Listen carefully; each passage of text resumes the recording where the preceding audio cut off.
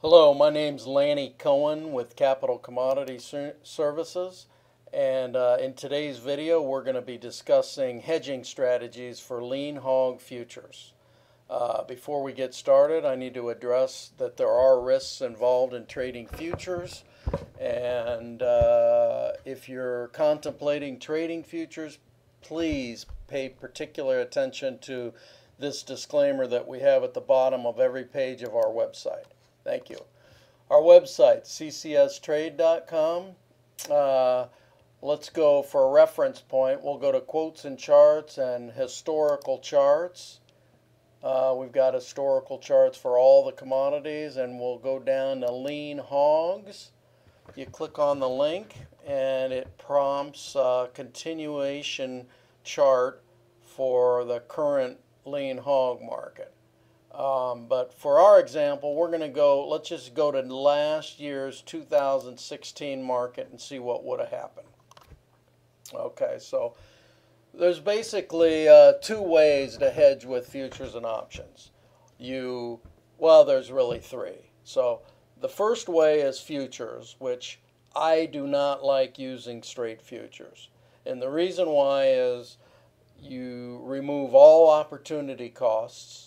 Not costs, all opportunity for higher prices.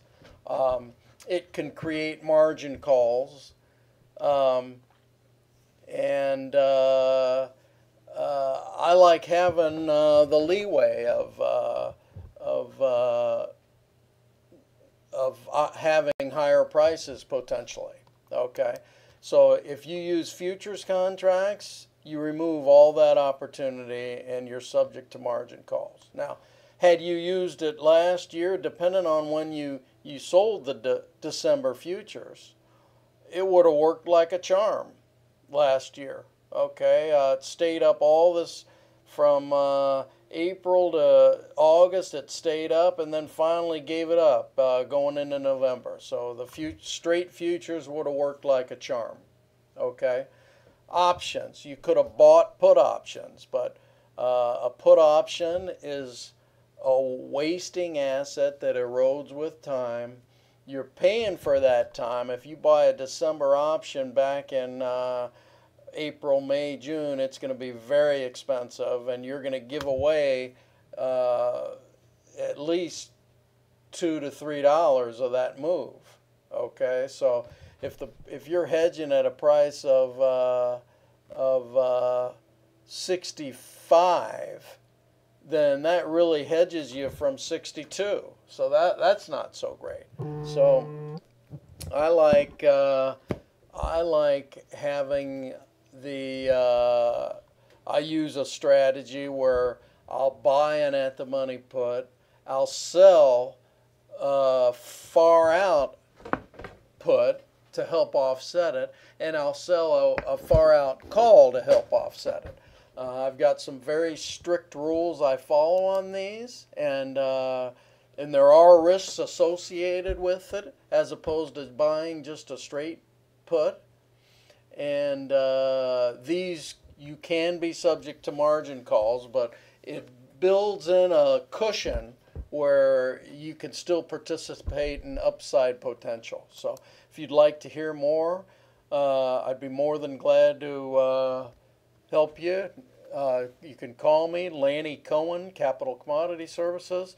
I've also compiled my top 10 list of trading rules that I've compiled over my 35-year trading career.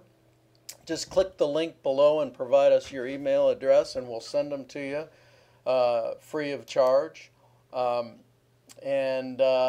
Check us out. We have a lot to offer. We've been in business since 1983.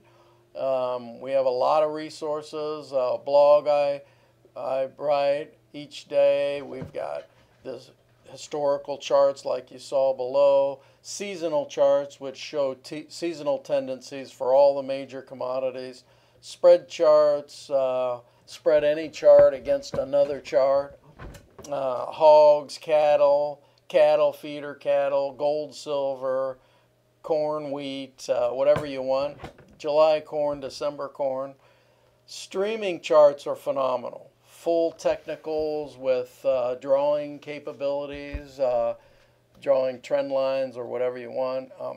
Very nice. Our research, we've got trade recommendations, scanner trades, and fundamental analysis as well. We'll give you a 2-week trial, no obligation. Thank you very much. I hope you found this video beneficial.